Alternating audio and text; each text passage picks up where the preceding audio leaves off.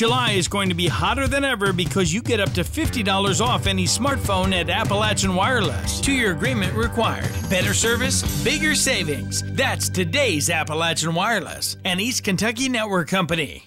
11 days into the fiscal year, many around the region are dealing with budget cuts and layoffs.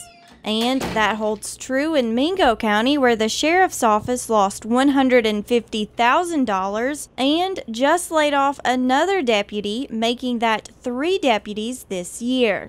The whole courthouse took a cut.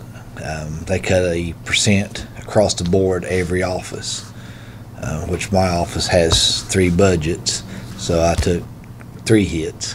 With the budget taking a toll on the entire Mingo County courthouse, that means one person has to do the work of multiple people.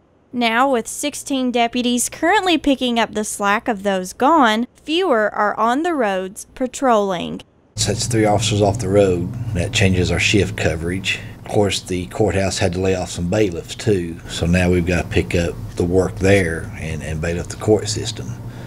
So that's going to take more officers off the road. It's a big hit for a small community and a small office like we got anyway. Sheriff Smith says other departments have also stepped up during this time to not only help the sheriff's office, but the community.